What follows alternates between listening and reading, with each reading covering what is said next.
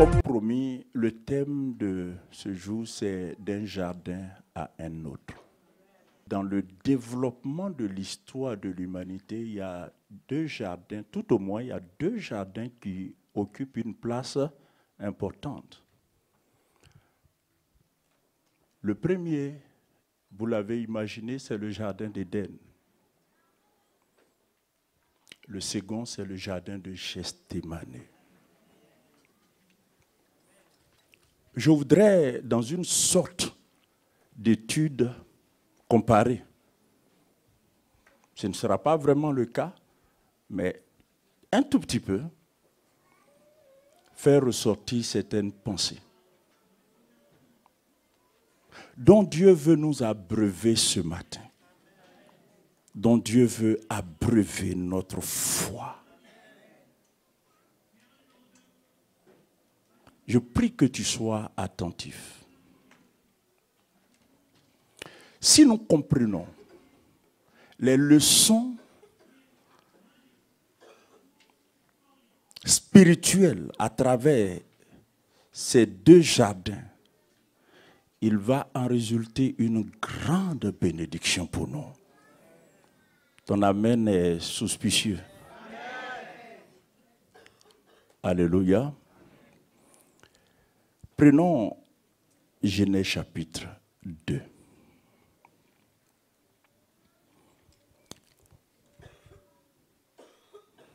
À partir du verset 4, voici les origines des cieux et de la terre.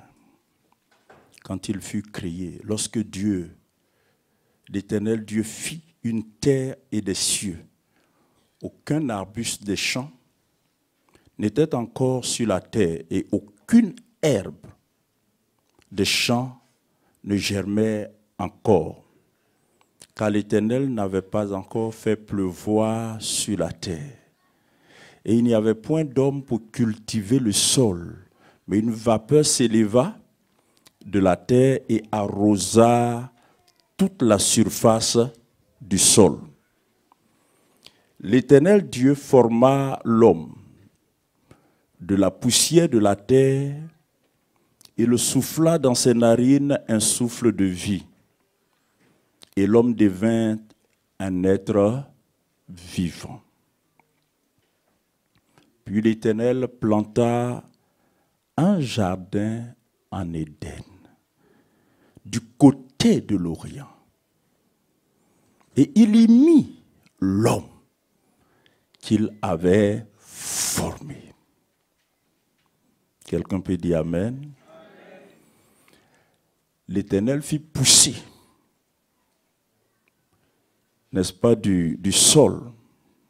Donc l'Éternel fit pousser du sol des arbres de toute espèce, agréables à voir et bons à manger. Et l'arbre de la connaissance, l'arbre de la vie au milieu du jardin et l'arbre de la connaissance du bien et du mal. Un fleuve sortait d'Éden pour arroser le jardin et de là il se divisait en 4 bras. Le premier point que je vais partager avec vous évoque l'amour et la sollicitude divine à travers le projet du jardin d'Éden. Le deuxième point, c'est la tragédie du péché et la perte des grâces rattachées au jardin d'Éden. Et le troisième point qui va nous conduire dans la conclusion de ce message, c'est comment Dieu réhabilite et restaure ce que nous avons perdu. C'est comme si je ne parlais pas à des gens qui ont déjà perdu quelque chose. Non, je suis en train de parler de comment Dieu réhabilite, restaure, renouvelle ce que l'on a perdu. Et là, c'est l'histoire du jardin de Gethsémani. Il faut noter que quand Dieu a créé le premier homme, Adam, Adam n'avait fait aucune prière, Adam n'avait adressé aucune doléance à Dieu. C'est Dieu qui, de son propre gré, de sa propre initiative, la Bible dit, va planter un jardin en Éden. Il faut noter donc que quand Dieu décide de planter le jardin, c'est la manifestation de sa sollicitude. Ce n'est pas la réponse à une prière. Nulle part il n'est fait mention d'une quelconque prière qu'Adam aurait adressée à Dieu à ce moment-là. Donc c'est Dieu lui-même qui, observant l'homme, l'être humain qu'il avait créé, jugea utile, nécessaire de planter un jardin. Et regardez un peu ce qui va se passer. Dieu plante le jardin et la Bible dit Dieu prend l'homme et le met dans le jardin. Il plante un jardin en Éden. Avant d'aller plus loin, notez que Éden veut dire délice. Éden veut dire délice. Délice, c'est synonyme de tout ce qui réjouit le cœur. Tout ce qui fait du bien, tout ce qui procure du confort. Tout ce qui peut assurer le bien-être. Tout ce qui participe à notre bonheur. Et c'est le cas de le dire parce que le jardin d'Éden avait cette vocation.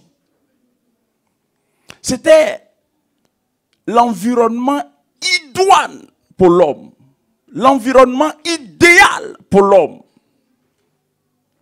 L'homme ne pouvait pas trouver un meilleur environnement. Vous savez que l'environnement, notre environnement de vie peut booster notre destinée ou entraver son évolution. Vous le savez. L'environnement peut affecter ta vie, peut affecter ton histoire. C'est pourquoi il est important de développer ce que j'appelle une intelligence environnementale. Faut savoir traiter avec son environnement. Pour que l'environnement ne soit pas un obstacle à ton évolution. Dieu, je me permets de dire de ses propres doigts, a planté un jardin. Est-ce qu'on peut acclamer le Seigneur pour ça? Dieu a planté un jardin. J'ai été en Israël et quelque part, je ne me rappelle plus le nom de la ville, Mary, où il y avait le beau jardin là, c'était quoi? Haïfa, c'est ça? Ça devrait être Haïfa, tu as oublié. Mais on a visité un jardin mais formidable. Dieu m'a fait la grâce de voyager, j'ai beaucoup voyagé. Pas assez, mais j'ai quand même voyagé un peu. Et puis, j'ai eu l'occasion de visiter le jardin de Versailles. Très beau jardin. Mais le jardin de Versailles, du château de Versailles, n'est pas comparable à ce jardin dont je suis en train de vous parler en Israël. Extraordinaire. Les gens viennent du monde entier pour voir ce jardin. Et quand je me suis retrouvé face à ce jardin, j'ai essayé de me faire une idée de ce que le jardin d'Éden était. Parce que si l'homme, en qui est tapis, n'est-ce pas, l'imperfection et la médiocrité, l'homme qui héberge imperfection, médiocrité, lacune, faiblesse, peut s'offrir un jardin d'une si grande beauté. Mes amis, qu'est-ce que Dieu n'a pas pu faire? Et je ne suis pas étonné que Éden veut dire délice. Vous savez, chaque chose qu'on fait, on les fait en fonction de nos moyens, n'est-ce pas? Quelqu'un dit Amen? Chaque chose que nous faisons, nous les faisons en fonction de nos moyens. Et nous les faisons aussi en fonction de notre position sociale. Si tu es socialement élevé, ce que tu fais,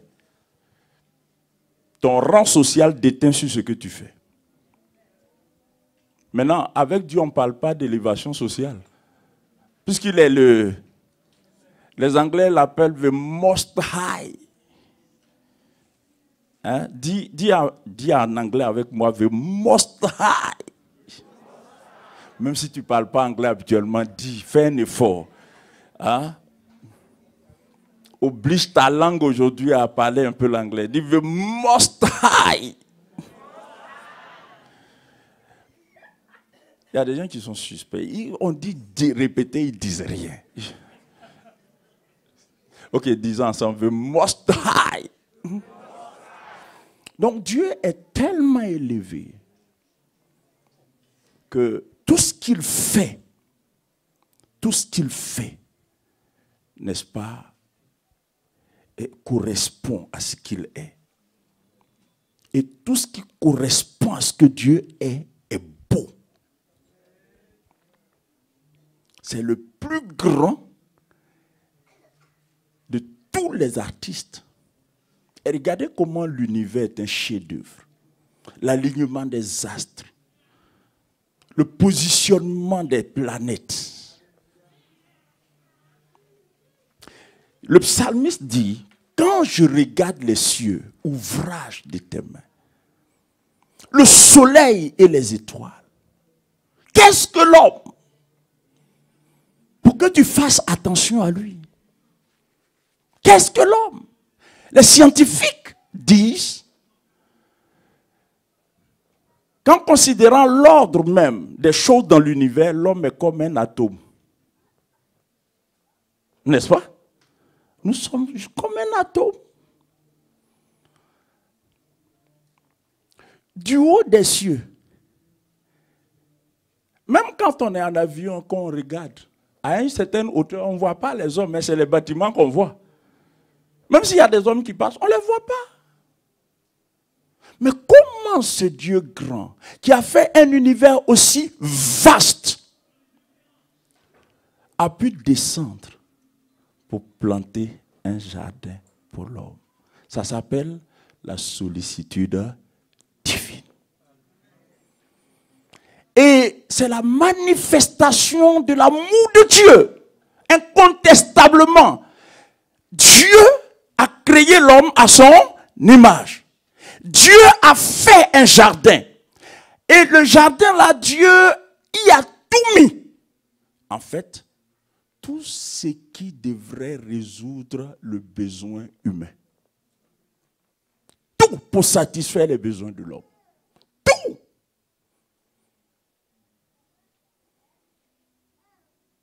Il y avait déjà de l'eau sur la terre, mais Dieu a fait sortir un fleuve qui s'est divisé en 4. Parce que vous savez que les océans ne sont pas buvables. Hein? L'eau de mer n'est pas buvable. Donc Dieu était bien conscient que l'eau des océans ne pouvait pas aider l'homme. Est-ce que tu sais que Dieu connaît tes besoins? Ok, peut-être que ça c'est évident. Tu sais que Dieu connaît tes besoins. Mais est-ce que tu sais qu'avant que toi, tu ne sois conscient d'un besoin, Dieu a déjà la solution?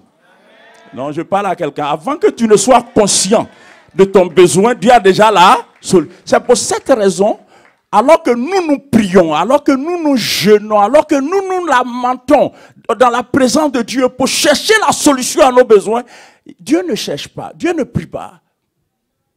Dieu ne prie pas pour une solution. Dieu ne cherche pas. Dieu ne tient pas de conseil avec Jésus, avec le Saint-Esprit pour dire, ah, ma fille telle, mon fils tel a un besoin, là elle est en train de prier, il est en train de prier, il faut qu'on réfléchisse comment on va résoudre ça. Non, jamais. Dieu ne cherche pas de solution parce que longtemps avant que ton besoin ne se manifeste, la solution est avec lui. Mais mes amis, Dieu plante un jardin. Et puis, il garnit le jardin. Tout cela pour offrir à l'homme un environnement idéal pour son épanouissement. Et remarquez qu'il va se passer beaucoup d'événements dans le jardin. On n'en a pas souvent conscience, mais je vais les relever très rapidement. Le premier événement qui a eu lieu dans le jardin, c'est le défilé des animaux. Dieu a fait défiler des animaux devant l'homme. Dieu a dit à l'homme, je vais faire défiler les animaux devant toi. Et tu vas donner un nom à chacun d'entre eux. Et chaque animal portera le nom que tu donneras. Vous savez quoi? Quand la responsabilité de nommer quelque chose vous est confiée, ça veut dire que vous avez autorité sur cette chose. Dieu donc va concrétiser son intention divine pour l'homme. Souvenez-vous, Genèse 1, 26 et 27 dit, faisons l'homme à notre image, à notre ressemblance. Et il dit qu'il domine. Qu'il domine. Dieu nous a créés avec la capacité de dominer. Qu'il domine. Donc l'homme a été créé pour régner. C'est ça dominer. Pour régner. Pour régner sur quoi? Sur l'univers terrestre. Avec tout ce que cela comporte. Les animaux en premier. Donc la femme sort de nulle part là. Adam dormait. Et puis quand il se réveille, il y a une plus-value dans l'environnement.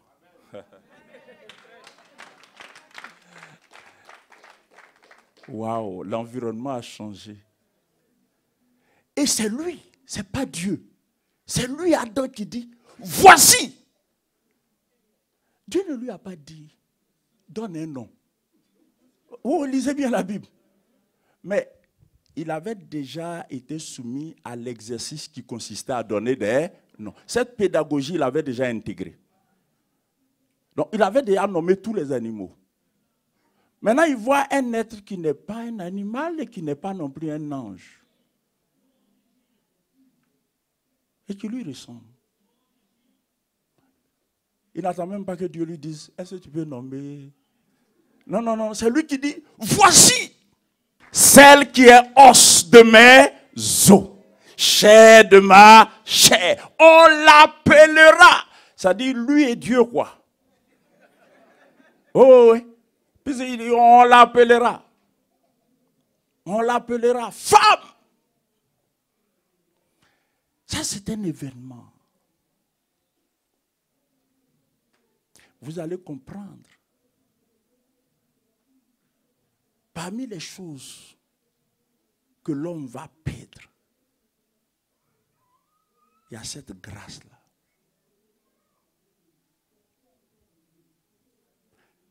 Troisième événement, le premier mariage va être célébré dans le jardin d'Éden. Voici celle qui est os de mes os, chair de ma chair, on l'appellera femme. Et là, quand il arrive à ce niveau, sa part s'arrête. Et c'est Dieu maintenant qui prend le relais, il dit, et l'homme quittera.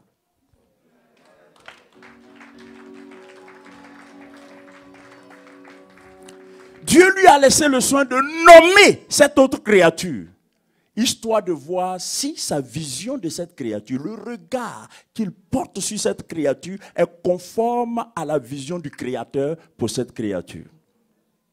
Je suis en train de me faire comprendre?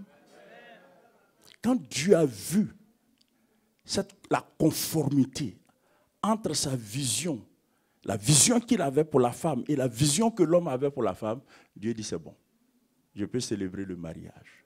Donc Dieu va être le premier officiant du premier mariage. C'est Dieu qui a officié leur mariage.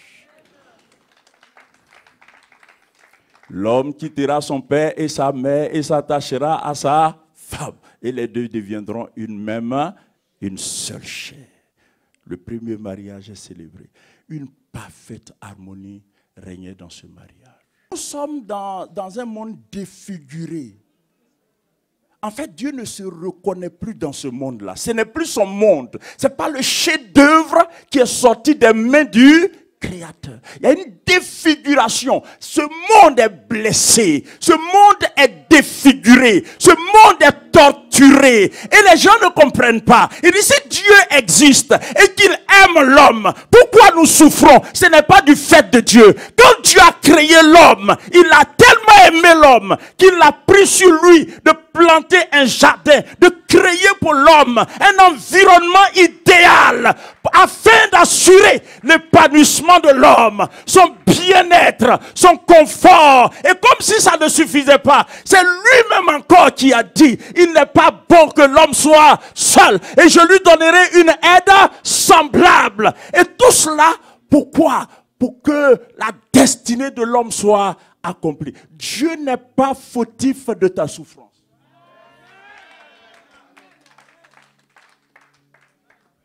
Quand un enfant n'a pas écouté ses parents et il s'est laissé distraire par le monde extérieur, plutôt que de prêter attention aux sages conseils de ses parents, quand cet enfant, au final, sombre dans la dérive, devient vagabond, voyou, et plus tard, il va se rendre compte qu'il souffre. Il ne peut pas accuser ses parents. Il ne peut pas accuser ses parents. Parce que tout parent qui n'est pas démissionné, qui est responsable et conscient, fait tout ce qu'il peut pour ses enfants. L'homme et la femme vont pécher en écoutant la voix d'un étranger. C'est toujours dangereux d'écouter la voix de quelqu'un que tu ne connais pas. C'est dangereux. Quand tu ne connais pas quelqu'un, fais attention à ce qu'il dit. Pourquoi il est important que nos enfants, nous leur donnions l'éducation qui convient? Vous savez, l'éducation dans la famille, si elle est solide, elle constitue un baromètre pour l'enfant par rapport à ce qu'il entend au dehors. Parce que du dehors peuvent venir beaucoup de choses. La voix d'un étranger qui fait irruption dans le jardin planté par Dieu, lequel jardin comportait tous les éléments qui devraient participer et contribuer au confort, au bien-être et au bonheur de l'homme. L'étranger là arrive et il dit, Dieu a-t-il réellement dit? Vous connaissez la suite. La banqueroute humaine a sa genèse dans cette affaire. L'irruption de Satan dans le jardin. Satan était venu porté par une jalousie viscérale. Je vais vous expliquer. En fait, Satan avait été créé par Dieu et il ne s'appelait pas Satan, il s'appelait Lucifer. Et quand Dieu avait créé Lucifer, au ciel, il y a 3 anges qui sont supérieurs à tous les autres anges. On les appelle les archanges. Ils sont 3, ils ne sont pas... Et tous les anges dont on vous donne les noms, là, oubliez ça. Il y en a 3. Michael, Gabriel et Lucifer. Et Lucifer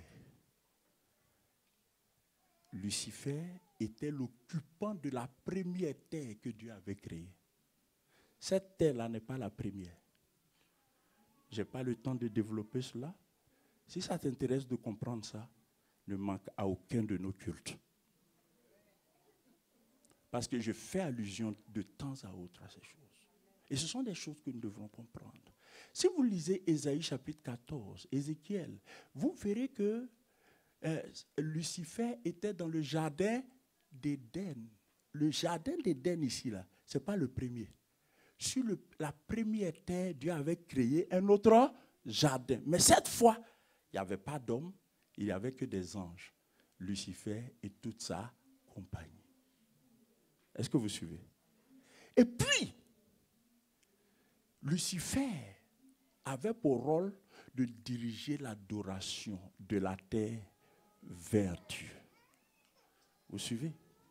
C'est pour cette raison, de toutes les planètes qui existent dans l'univers, aucune ne ressemble à la Terre. La Terre a des caractéristiques qu'on ne retrouve sur aucune autre planète. Simplement parce que Dieu n'a pas fait Mars, Saturne, Jupiter, Vénus pour les mêmes raisons qu'il a fait la Terre. Il y avait une émission et on disait que les autres planètes sont difficiles à approcher parce que certaines planètes sont gazeuses, dégagent une telle puissance que c'est difficile. Mais simplement parce que Dieu n'a pas créé ces planètes comme il a créé la Terre. Vous savez pourquoi la Terre est si spéciale? Parce que Dieu a fait la Terre pour en faire son marchepied. Pas son paillasson, mais son marchepied. D'où je viens, il y a la royauté. Et le roi a toujours un marchepied. Un marchepied. Amen. Et la terre donc, la première terre, dis avec moi la première terre. L'occupant c'était Lucifer, pas Satan, hein, Lucifer et ses anges. Tout ça, ça est dans la Bible. Et puis, c'est écrit. Lucifer dit, je monterai au ciel. S'il dit, je monterai, c'est qu'il n'y était pas. Il dit, je monterai. J'irai au ciel. En fait, son intention, c'est que l'adoration qui était adressée à Dieu, il fallait que l'adoration là lui soit adressée. Donc, il est monté pour lutter l'adoration avec Dieu. Dieu dit, c'est moi qui t'ai créé. Même si j'étais investi d'autorité, de puissance et d'une certaine gloire, tout ça c'est limité. Parce que jamais une ressource ne peut égaler la source.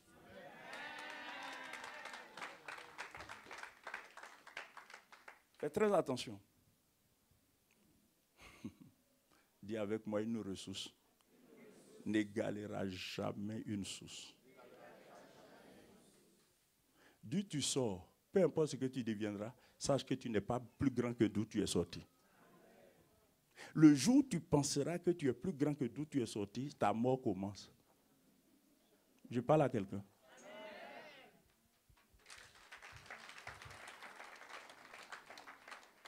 C'est pour ça qu'il faut respecter son père et ça. Dans une certaine mesure, c'est une source. Même si ton père ne t'a pas reconnu, tu portes ses gènes.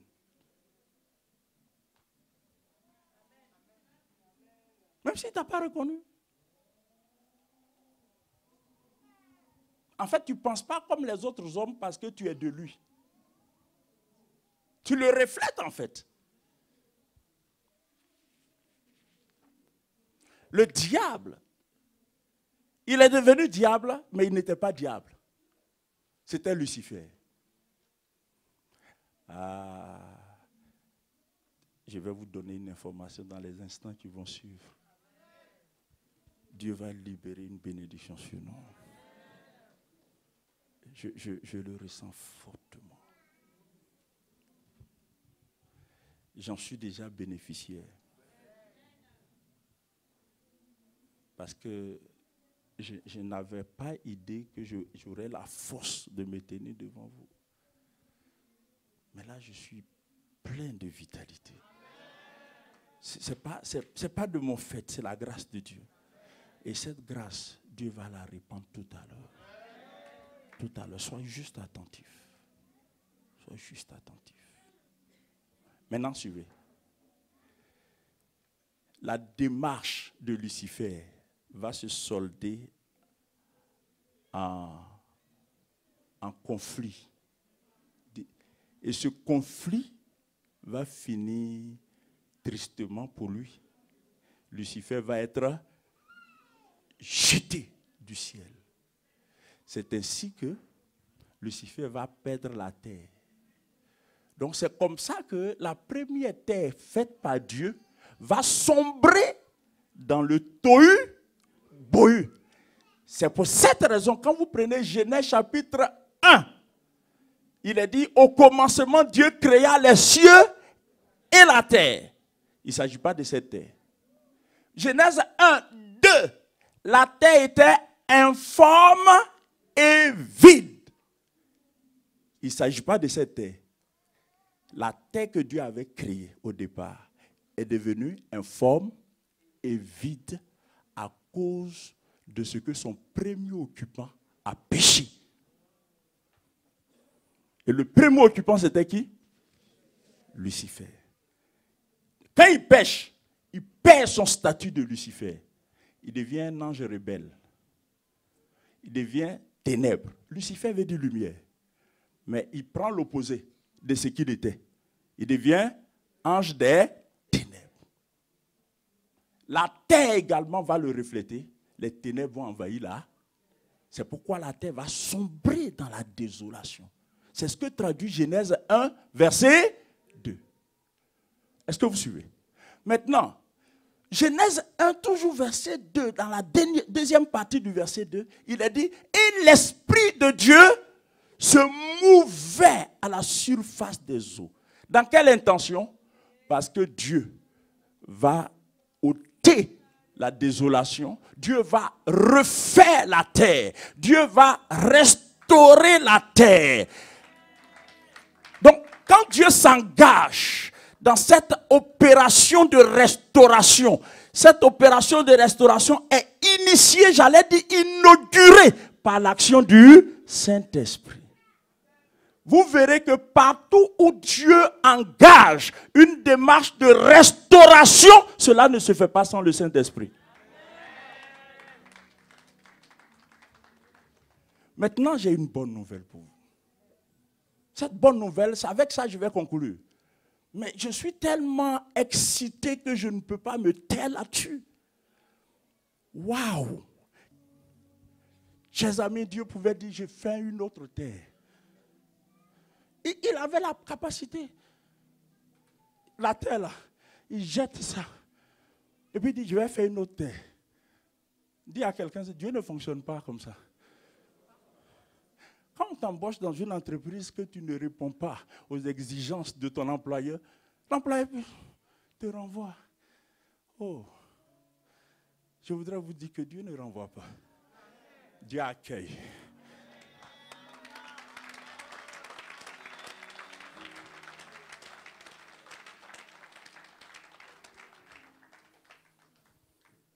Vous savez ce qui me réjouit ce matin? C'est que l'œuvre de restauration a commencé déjà. Au son de ma voix, Dieu est en train de restaurer des cœurs. Parce que le diable t'a abreuvé de mensonges. Le diable n'a cessé de te dire que Dieu t'a fait des grâces. Et que ces grâces-là, tu n'en as pas pris soin. Tu les as dilapidées. Ça me fait penser au fils prodigue. Regardez ce fils qui dit à son père, donne ma part d'héritage. Je suis fatigué d'attendre depuis que tu ne meurs pas. Donne ma part d'héritage. Et son père lui donne sa part d'héritage. Et le jeune homme, la Bible dit, il se rend dans un pays éloigné, histoire de tout couper avec ses parents. Il pensait que son autonomie, servirait à l'accomplissement de sa destinée. C'était tout le contraire. Vous savez, c'est bien d'être indépendant, mais c'est dangereux d'être autonome. Fais attention. Et puis même si tu veux être indépendant de qui? Mes amis, écoutez-moi très bien. L'Esprit de Dieu se met au-dessus de la terre. Dieu ne fait pas une autre terre, mais la même terre. Merci. La même terre, Dieu va restaurer ça. Donc, première terre, c'est celle que le diable occupait. Dis Amen. Cette terre est devenue informe et vide. Dieu restaure ça et il met l'homme sur cette terre qu'il a restaurée. Est-ce que vous suivez? Il met l'homme sur cette terre qu'il a restaurée. Il y a trop de choses à dire. Je ne peux pas m'aventurer dans ça. Je veux juste me focaliser sur le sujet du jour. Sinon, l'extrapolation deviendra soi-même un message. Ça risque d'être compliqué. Et comme je vous ai dit, si tout ce que je suis en train de dire a du sens pour vous, ne manquez à aucun de nos cultes. Ici, je parle d'ici. Nous célébrons la Bible.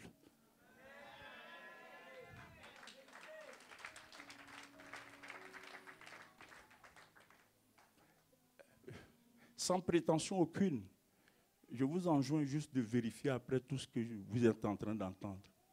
De vérifier la conformité avec ce que la Bible dit. Et si vous avez des questions, je suis ouvert à ça. Mes amis, comme le diable a perdu, Lucifer a perdu la première terre. Vous savez, il a perdu la première terre à cause de quoi? Il voulait devenir comme... Vous suivez bien? Il voulait devenir comme Dieu, avoir l'adoration.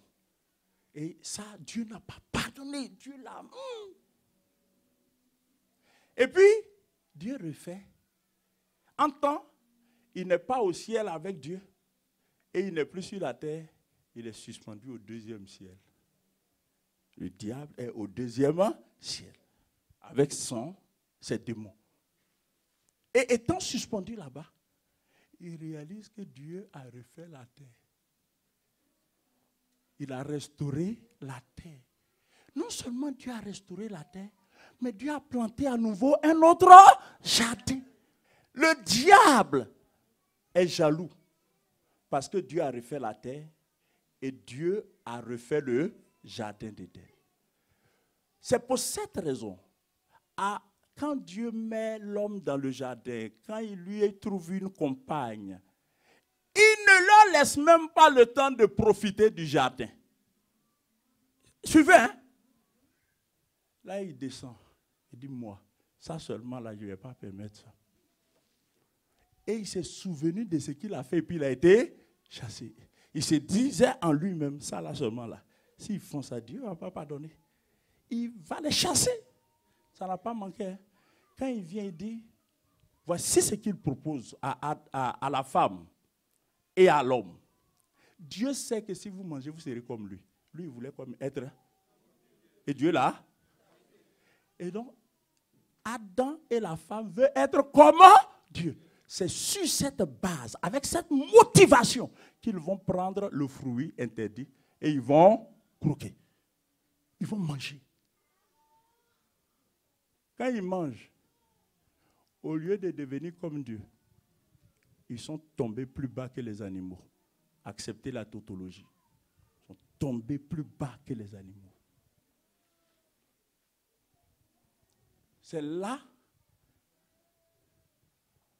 la femme a croqué, l'homme a croqué.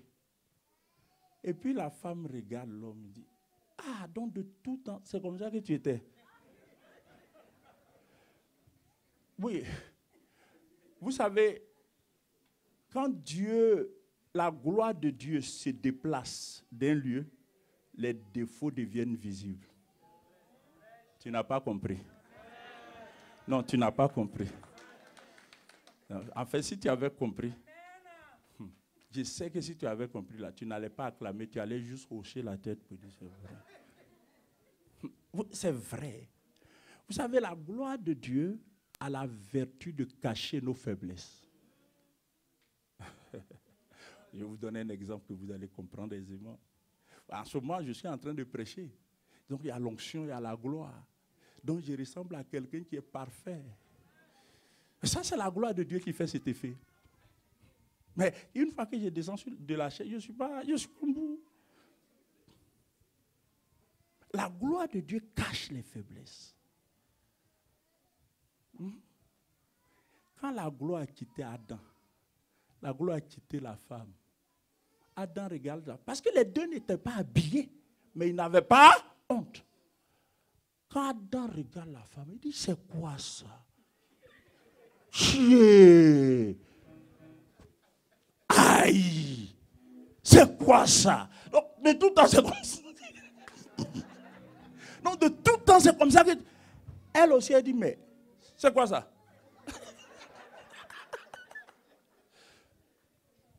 Réaction immédiate. L'homme court à l'arbre le plus proche. Un figuier. Et puis, il se transforme. Ça ne faisait pas partie de son mandat. Quand Dieu l'avait créé, Dieu lui avait donné un certain nombre de mandats. Je ne vais pas toucher ça. Mais retenez simplement que Dieu lui a dit, cultive la terre, cultive le jardin et garde. Pourquoi? Parce que Dieu voulait que tous les enfants de l'homme naissent dans le jardin, dans un bel environnement. Mais Dieu n'avait pas dit à Adam de devenir couturier. Porté par la jalousie et la vengeance, le diable amène les hommes à faire la même chose que lui. Le cœur de Dieu est meurtri. Dieu descend dans le jardin. Quand Dieu descend, Adam n'y est plus. Il s'est caché. C'est-à-dire qu'ils avaient un lieu de rencontre. Parce que Dieu se donne des habitudes. Même si tout ce qu'il fait ne se ressemble pas forcément tous les jours. Mais il se donne des habitudes. Surtout quand il s'agit de l'adoration. Dieu aime que des endroits lui soient dédiés pour son adoration. Et il descendait à un endroit précis. Et quand il arrive là, Adam et la femme ayant entendu le bruit des pas de l'Éternel. Dans certaines Bibles, on dit sa voix, mais en réalité, il n'a pas parlé parce que pour parler, il faut qu'il ait quelqu'un en face. C'est plus tard qu'il va parler pour dire, Adam, où es-tu? Mais c'est parce qu'il ne l'avait pas vu qu'il a parlé. Mais pourquoi il ne l'a pas vu? Parce que quand Adam et la femme ont entendu les bruits des pas de Dieu, ils sont allés se cacher. Depuis quand vous vous cachez? Depuis quand? Depuis quand? Adam, où es-tu? Adam dit, j'ai entendu ta voix, mais je me suis caché. Pourquoi tu te caches?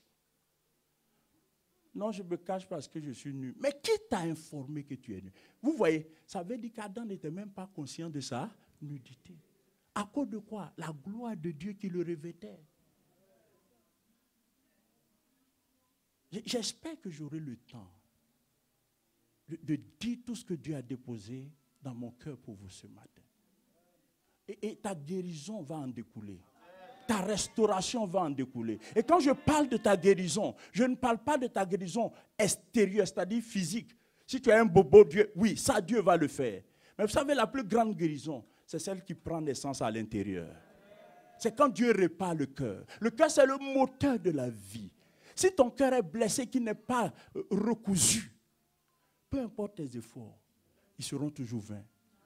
Mais ce soir, j'ai l'assurance, je ne sais même pas, mais j'ai l'assurance que ce matin, tu ne partiras pas sans que Dieu te visite à l'intérieur de toi-même. Dieu va recoudre tout ce qui a été brisé. Dieu va restaurer. Il en a le pouvoir, il en a la capacité. Et le psalmiste dit, il envoya sa parole et il est guéri.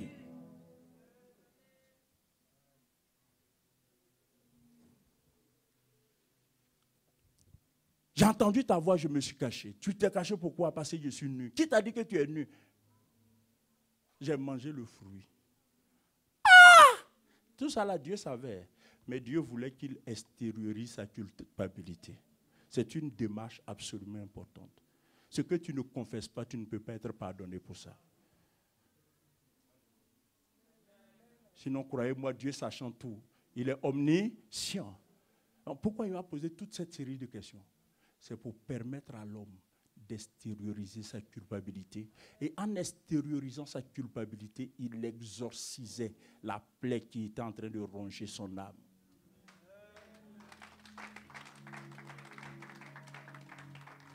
C'est une démarche absolument importante.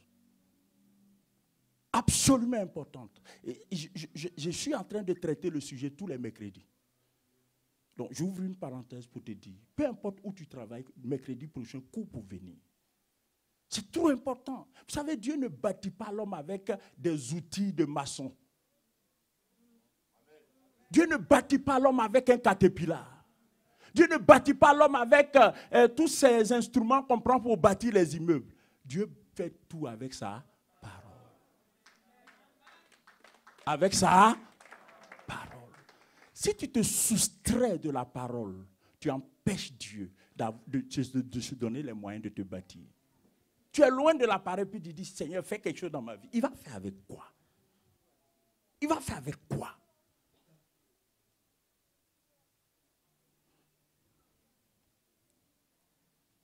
Waouh, Dieu pose cette série de questions à Adam. Adam répond. Dieu dit, hé Adam, c'est grave ce que tu as fait. Je suis obligé de vous punir. Parce que ce que vous avez fait là, vous ne pouvez plus rester dans le jardin. Waouh. L'homme, Dieu va être obligé de chasser l'homme du jardin. Or, le jardin n'était pas le seul environnement de la terre. Sauf que le jardin avait été planté des mains de Dieu. Les autres endroits avaient été créés. Mais le jardin, non seulement il a été créé, mais il a été arrangé, reconditionné, planté par Dieu. L'homme sort du jardin, chassé par Dieu. Et quand l'homme sort du jardin, il va avoir des événements. L'homme va perdre la saveur, la douceur, la joie et le bonheur de sa communion avec Dieu. Il va être dans la fuite. Deuxièmement, une discorde incroyable va s'installer entre l'homme et la femme. Accusation mutuelle. Et Dieu, l'homme dit, c'est la femme que tu as mise à côté de moi. La femme qu'il a appréciée. Il était en train d'accuser indirectement Dieu. Jean, si tu n'avais pas mis cette femme-là, je ne serais pas sorti du jardin. C'est à cause d'elle. Bon, ça, c'est des questions, on va passer là-dessus. Mais ça veut dire quoi? Ça veut dire que, en lieu et place de l'harmonie qui régnait dans leur couple, la discorde va s'installer. Qui peut s'épanouir dans la discorde? Personne. Personne. Personne. La discorde, c'est une envie qui gangrène non seulement notre santé, mais notre destinée. Personne. Dieu n'est pas auteur de discorde. Les discordes ne profitent qu'au diable.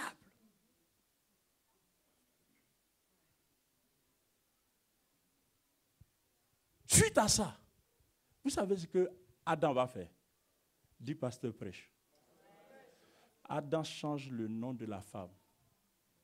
Ils ne sont plus dans le jardin. Ils sont hors du jardin. Quand ils étaient dans le jardin, c'était la femme. Quand ils sont chassés du jardin, il lui donne le nom d'Ève.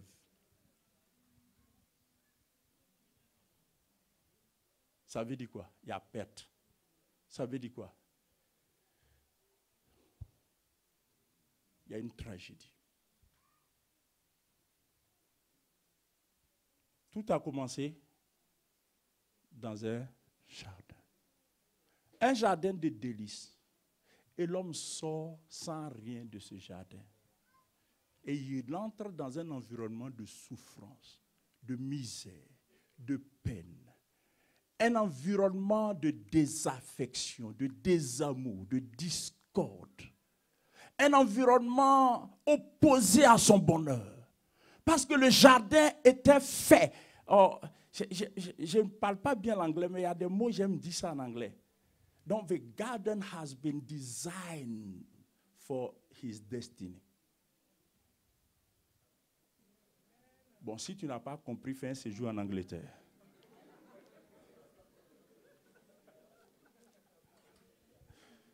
Tu comprends l'anglais? Ce que j'ai dit est correct? Alain, c'est correct? The garden has been designed. Designed for man's destiny.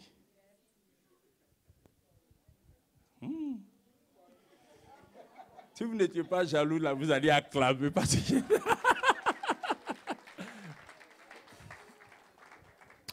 Waouh, waouh, waouh, waouh, waouh, waouh, waouh. J'ai juste envie d'enlever ma veste, pas parce que j'ai chaud. Parce que nous entrons dans le moment décisif. Le ciel est avec nous ce matin. Il y a une grâce de guérison dans cette salle ce matin. Une grâce de restauration. Dans cette salle ce matin, dispose-toi maintenant, dispose-toi. Vous savez ce qui s'est passé? L'homme sort du jardin triste. L'homme sort du jardin misérable. L'homme sort du jardin défiguré. L'homme sort du jardin blessé. L'homme sort du jardin méconnaissable. Le jardin était le lieu idéal de son épanouissement. Et Adam sort du jardin sans regarder derrière. Et puis, par contre, il regarde sa femme et dit, tu vois dans quel état tu nous as mis? Tu vois dans quel état? Les conséquences de cette affaire-là, je ne peux pas en parler aujourd'hui. Seulement, souvenez-vous de la formule évoquée tantôt. Dieu n'abandonne pas ce qu'il crée. Ton amen doit être à la hauteur. Souviens-toi, Dieu n'abandonne pas ce qu'il a créé. Dieu a créé le jardin. Dieu a créé l'homme pour son plaisir et pour le bonheur de l'homme. Dieu ne peut pas abandonner cette affaire. Ce serait trop beau. Donc, qu'est-ce que Dieu fait? Au ciel, il y a des anges, mais aucun ange. Il y a un premier ange, Lucifer, qui a quitté suite à sa rébellion. Donc, il reste combien d'archanges? Deux archanges. Michael et Gabriel. Est-ce que vous suivez? Michael et Gabriel. Tous les autres anges sont des anges subalternes. Maintenant, Dieu regarde Jésus et regarde le Saint-Esprit et il dit, c'est le Père quoi, et il dit, qui enverrai-je? Qui enverrai-je? Tu vas envoyer qui, où, pourquoi? Adam a perdu les grâces que je lui ai accordées. Adam a perdu les privilèges. Adam ne vit plus, il survit. Adam n'est plus à l'aise. Lui et sa descendance, ils sont continuellement en train de lutter. Ce qu'ils pensent être leur bonheur, dès qu'ils touchent ça du doigt, le bonheur se transforme en malheur. Oh oui, c'est l'expérience sur la terre. Vous savez, souvent, quand on est là comme ça, on dit, oh, le jour je serai marié, je serai heureux. Je serai marié, je serai heureux. Seigneur, donne-moi l'homme de ma vie. Seigneur, donne-moi la femme de ma vie. Et quand la femme de ta vie ou l'homme de ta vie vient, quelque temps après, tu dis, être seul est mieux. Être seul. Ouh! Parce qu'en fait, la vie sur terre est devenue tellement compliquée que ce qui devrait générer le bonheur donne du malheur. On ne joue plus de la terre. Donc, qu'est-ce que Dieu va faire? Dieu dit, Qui enverrai-je? Dites avec moi, qui enverrai-je? Le Saint-Esprit est là. Il ne peut pas partir. Parce que le Saint-Esprit, c'est le Saint-Esprit, quoi. Dieu le Père regarde Jésus. Et là, Jésus fait ça. Avec gravité. Et dit, Père, me voici. Envoie.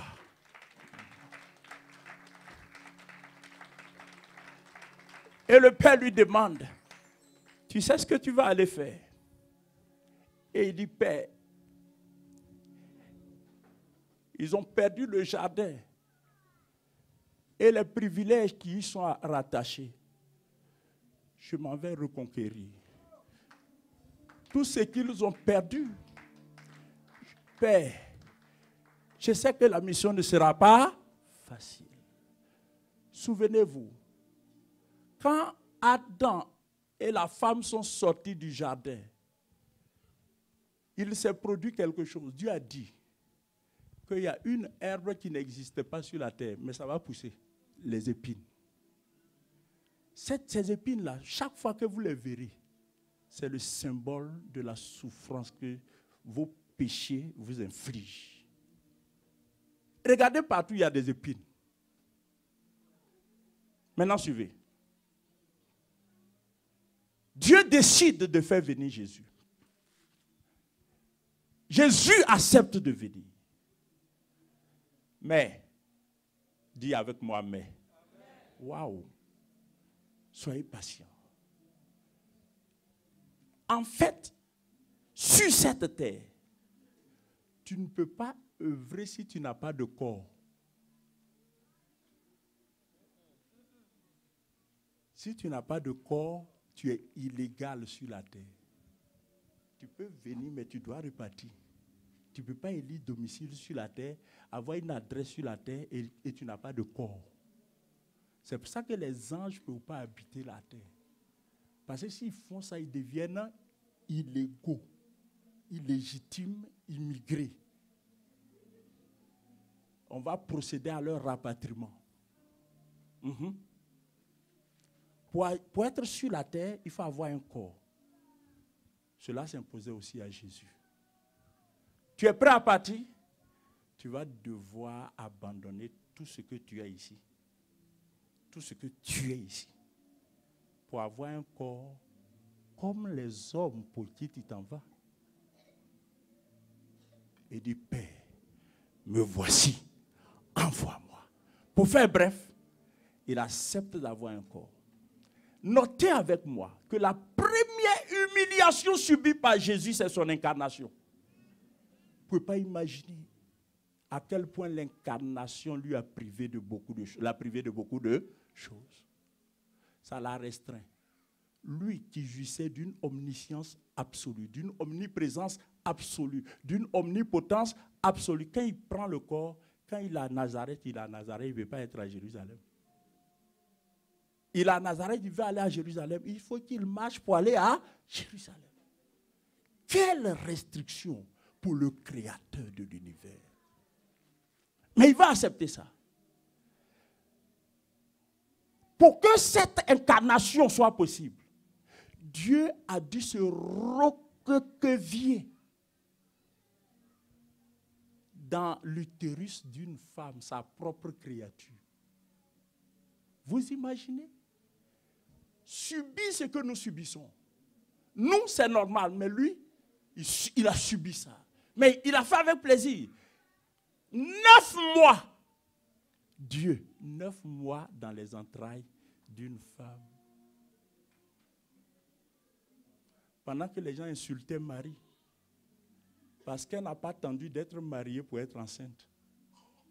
Et personne ne savait comment elle a fait pour être enceinte. Joseph était sur le point de la renvoyer quand l'ange Gabriel lui a dit pardon. Ça là, Marie n'a pas cherché quelqu'un d'autre, c'est Dieu. Mais quand l'ange dit ça, Joseph aussi rentre dans l'opprobre avec Marie. Les parents de Joseph disent à Joseph, tu n'es pas intelligent. Depuis quand Dieu a enceinté quelqu'un?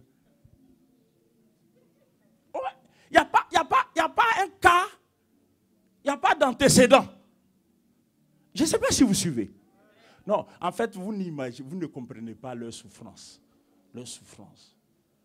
Les gens disent à Joseph, tu es fou. Et puis elle te dit ça, tu crois. Jusqu'à ce que l'ange parle à Joseph en songe. Et Joseph dit, je crois. Les parents de Joseph, les parents de Marie disent, vous là, vous ne lancez pas, vous êtes écervelés. On ne vous comprend pas. Bref, la vie continue jusqu'à ce que Jésus naisse. Quand Jésus devrait naître, souvenez-vous, la honte de leur vie. Il y avait place pour tout le monde, sauf pour Marie et Joseph. Il n'y avait pas d'hôtel pour les accueillir à Bethléem. C'est-à-dire quoi? Même bébé, il n'y avait pas de place pour lui. Même bébé.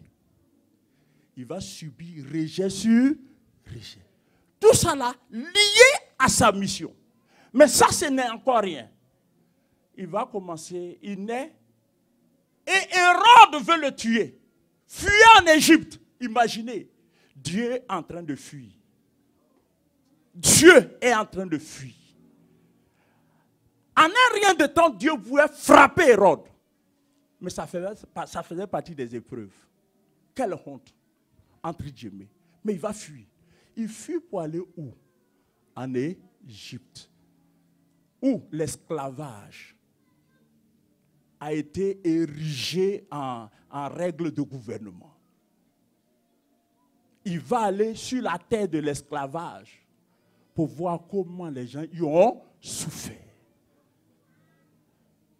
Quand Hérode meurt, Dieu lui dit retourne avec l'enfant. Il retourne.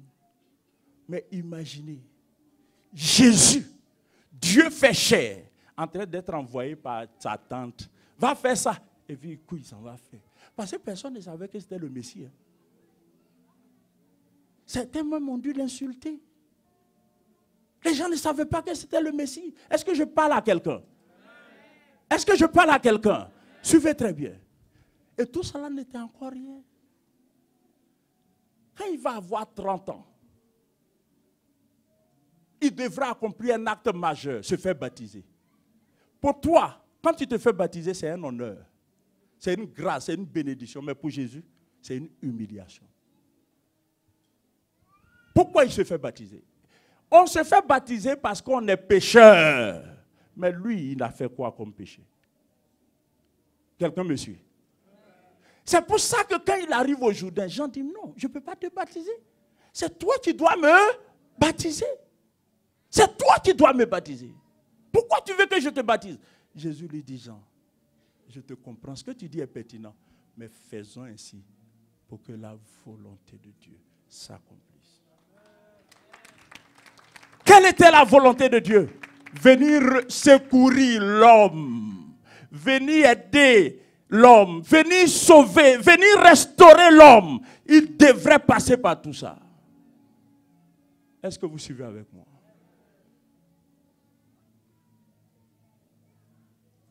Il entre dans l'eau du baptême. Il sort de l'eau. Sa mission commence. Il guérit des malades. Il prêche. Il guérit des malades. Il prêche. Il fait des délivrances.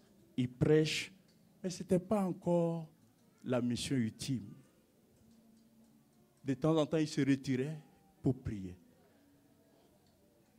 Un jour, dis avec moi un jour. Il va se rendre. Ce n'était pas la première fois, mais ce jour spécialement.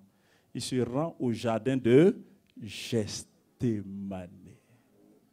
Dis avec moi, jardin de Gethsémani. Se rend au jardin de Gethsémani. Avant d'y aller, il appelle ses disciples. Et plus proche de lui, il prend 3. Pierre, Jacques et Jean. Et il leur dit, priez avec moi. C'était l'une des rares fois, peut-être même, si je ne me trompe pas, la seule fois où Jésus va demander à ses disciples de venir prier avec lui. Sinon, habituellement, il partait prier seul. Mais pourquoi avait-il besoin de cette compagnie si proche? Parce que la lutte devant lui, le combat qu'il avait à livrer était d'un autre niveau. C'était le combat ultime. Et là, dans ce jardin, pour votre propre compréhension, Gethsémane veut dire pressoir à huile. Vous savez, quand on presse les olives, pour que l'huile en sorte, si l'olive ou les olives avaient une bouche pour crier, il dirait à celui qui presse, arrête de nous presser. Mais si on ne presse pas l'olive, il n'y aura pas d'huile. Dieu avait fait le jardin d'Éden. C'est lui qui l'avait planté. Il a donné Éden, jardin de délices. Gethsémane, ce n'est pas Dieu qui a planté le jardin. C'est l'homme qui a planté le jardin. L'homme lui a donné un nom conforme à son expérience. Jardin de souffrance. L'homme était dans le jardin de délices. Mais le Créateur, quand il vient, il rentre dans le jardin de...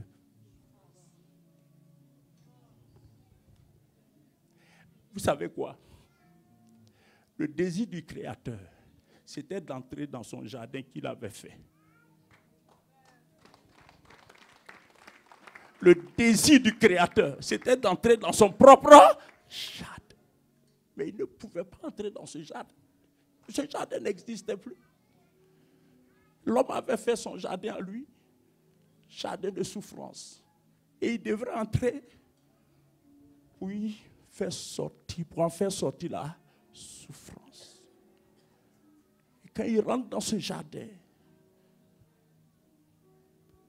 la souffrance se présente avec toute la laideur qui la caractérise. Dis avec moi, Gethsémane. Et là, il dit à ses disciples, ici, ce n'est pas pour jouer. J'ai besoin que vous me souteniez en prière. Le Fils de Dieu. C'était le combat ultime avant Golgotha. En fait, s'il avait échoué à Gethsémane, il n'y aurait jamais eu de Golgotha. Par conséquent, c'était un moment décisif. Et là, mes amis, j'ai l'insigne honneur de vous dire que les premières gouttes de sang du Seigneur sont tombées à Gethsémane. Avant Golgotha, les premières gouttes de sang.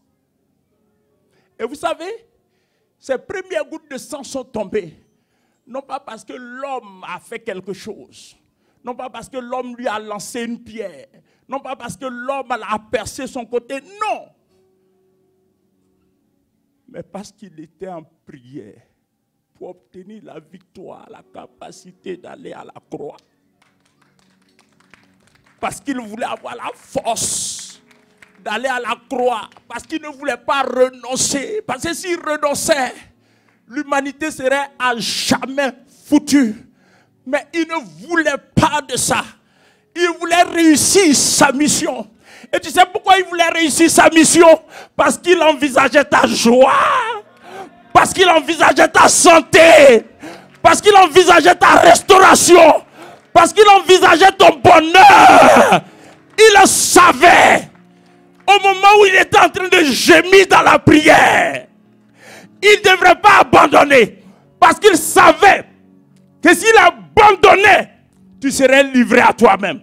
Il le savait que s'il abandonnait, tu n'aurais pas d'avenir avec Dieu. Il le savait que s'il abandonnait, les démons allaient faire de toi leur proie. Il le savait que s'il abandonnait, tu serais devenu une prostituée, un vagabond. Il le savait. Et donc il était là. La Bible dit, la sueur qui lui perlait de son front, qui tombait de son front, était comme des grumeaux de sang. Je vais dire quelque chose à quelqu'un. Ce n'est pas parce qu'il avait un besoin personnel, mais il était en train de lutter parce qu'il voulait que tu sois sauvé. Il était en train de lutter parce qu'il ne voulait pas que tu ailles dans l'éternité sans Dieu.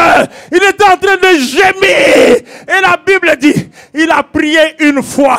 Et il a dit à Dieu, est-ce que je ne peux pas accomplir ma mission sans boire la coupe qui est devant moi? Vous savez, nous on a bu la coupe de vin, mais lui ce n'était pas du vin.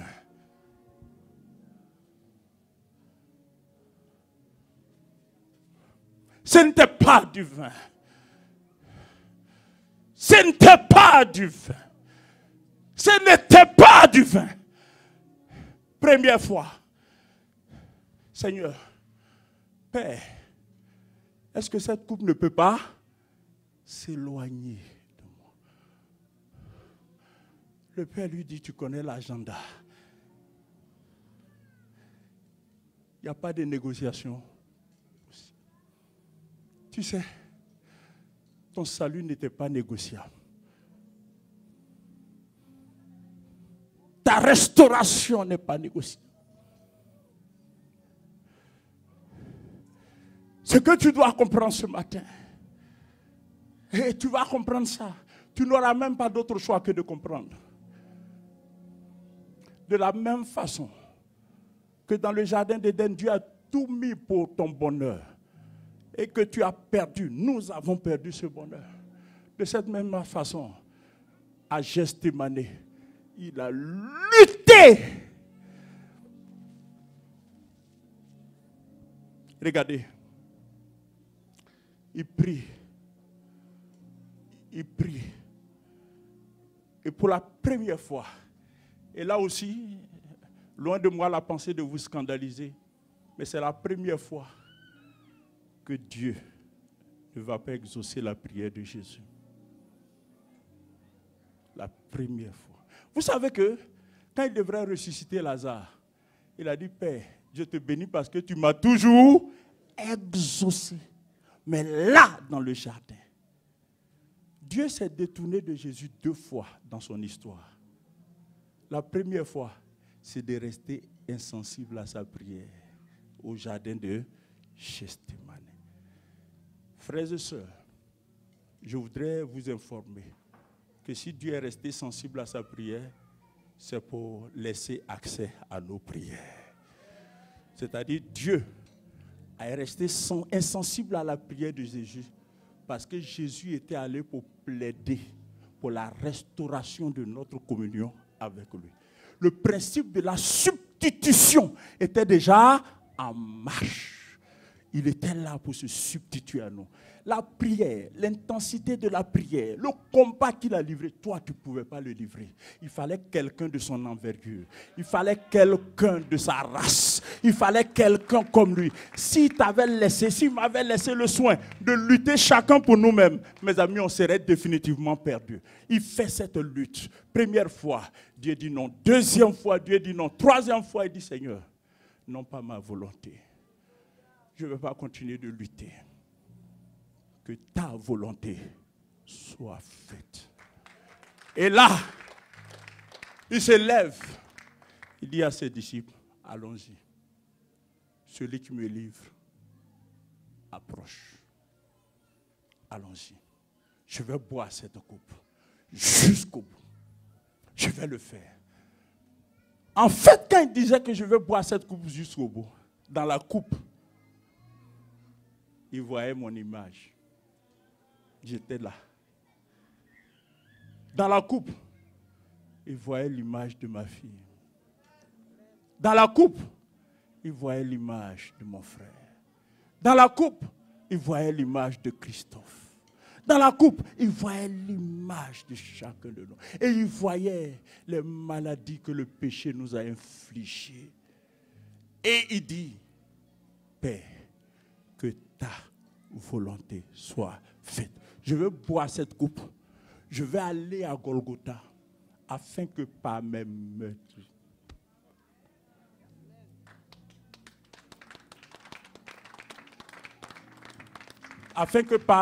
meurtrissures, elle soit guérie. D'un jardin à un autre. Dans le premier, Dieu a tout fait et nous avons tout perdu.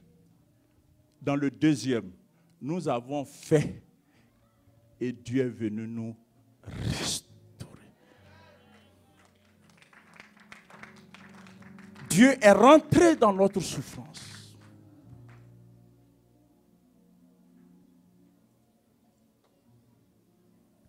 La Bible dit que Dieu ne se répand ni de son appel, ni de ses dons. C'est extraordinaire. Ce que Dieu t'a donné, il n'a pas donné à quelqu'un d'autre. Tu es unique. Maintenant, je veux conclure. Sois attentif. Je ne sais pas combien de choses que Dieu t'a données, que tu as gaspillées. Combien de grâces que tu as gaspillées. Vous savez, souvent, nous agissons comme le fils prodigue. Dieu a mis en nous un tel potentiel. On n'a pas toujours fait les choses comme on devrait les faire. On a eu des choix qui n'étaient pas catholiques, des choix qui n'étaient pas convenables. On s'est entêté dans ces choix. Et dans la suite, on a perdu tellement de choses.